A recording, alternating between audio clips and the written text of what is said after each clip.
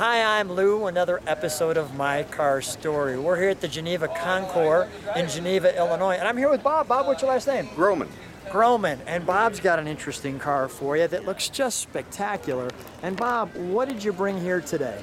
Today I brought my Triumph TR4. It's a 1965.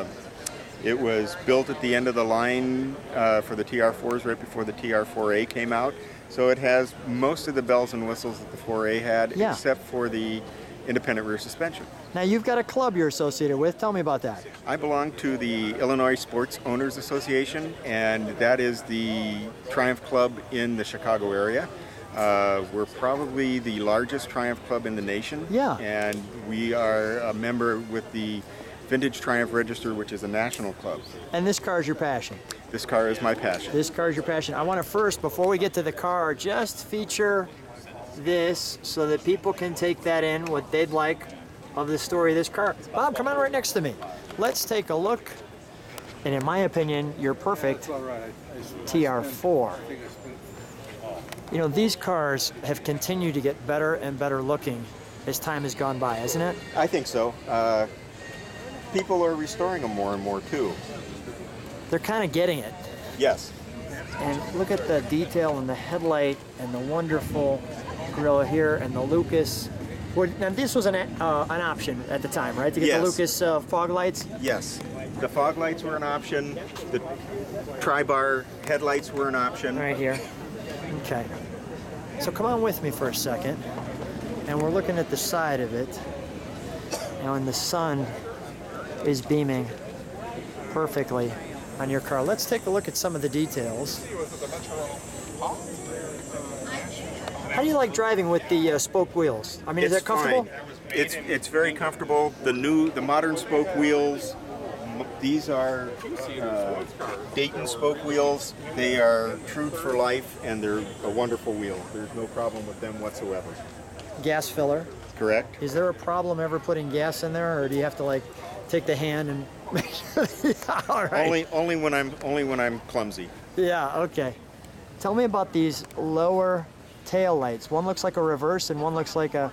Now, was that also aftermarket for the TR4? Again, like the fog lights in the front, those were aftermarket. The TR4 did not come with a reverse light or backup light. At all? At all. So Lucas made these lights in order for people to put them on if they wanted to. The red light, which is identical except for the lens, is a fog light, which was a big option in Europe. Yeah, kind of a European, and we have our fog light on in the back. What's the reaction of people when you're driving this? Cool car, man. All right, let's open up the interior, please. Let's take a look at that. Excuse me, thanks. And now, how tall are you? Stand next to the car. About 6'2"? Yeah, I'm 6'2". So, do you fit well, with the top up, you probably fit pretty comfortably. Top up, I fit even better with the top down. Really? Okay, let me take a look inside. All right. And we've got the driving gloves and the cap. And let me just focus on all of the detail of the buttons.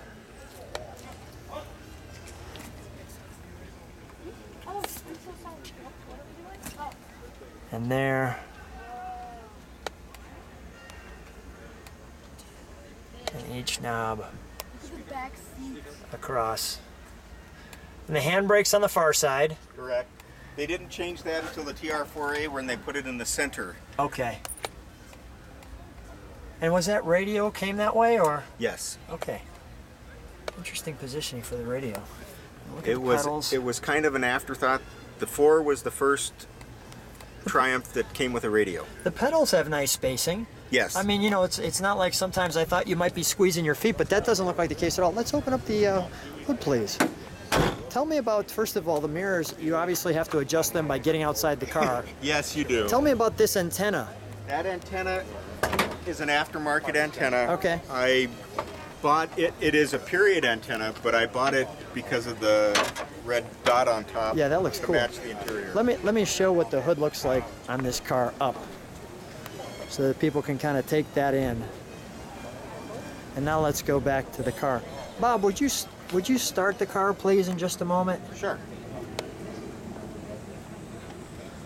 This is your brakes. Brake and clutch. Brake and clutch. And I'm going to go on both sides so that people can see that side too.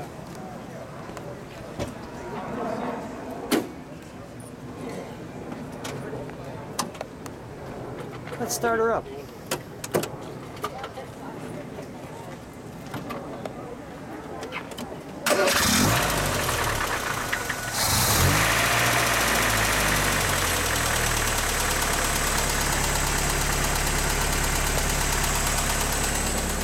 Bob, that's smooth. Thank you. Yeah, that is smooth.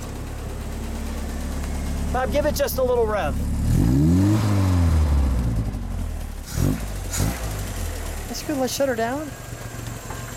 I didn't notice this at first. What does that little emblem there mean? Oh, it's the turn signals. Got it. Okay.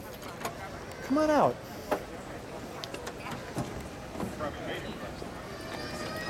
Such a treat. Let's shut the hood, please. Okay.